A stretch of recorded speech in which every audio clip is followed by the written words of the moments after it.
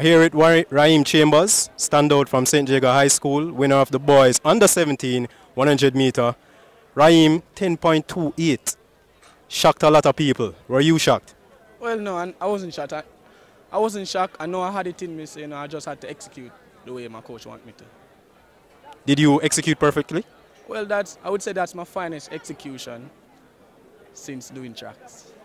Raheem, you have run sparingly this season, but you came out yesterday and you lowered the hammer. What was the motivation headed in? Because a lot of people were talking about the Kingston College duo of Akeem Bloomfield and Jhevaughn Matherson. Were you extra motivated yesterday? Well, I was very motivated, since the passed away of our teammate, Jhevaughn Mackenzie. So I used that as a motivation to come out here and win the race, dedicate the race to him. Was there added motivation to beat the KC duo? Well, yes, because I'm a last year too, So, that you couldn't come and let a first year two come and beat you, so, you have to you have to use that as a motivation. A lot of rumors about you being injured.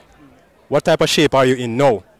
Well, the injury it's coming on, but I'm not 100% as yet, so, I will be ready by champs. Being ready by champs, anytime you're looking forward to?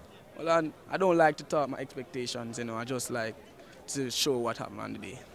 Thank you very much, Raheem, and all the best. Yeah, man, same to you.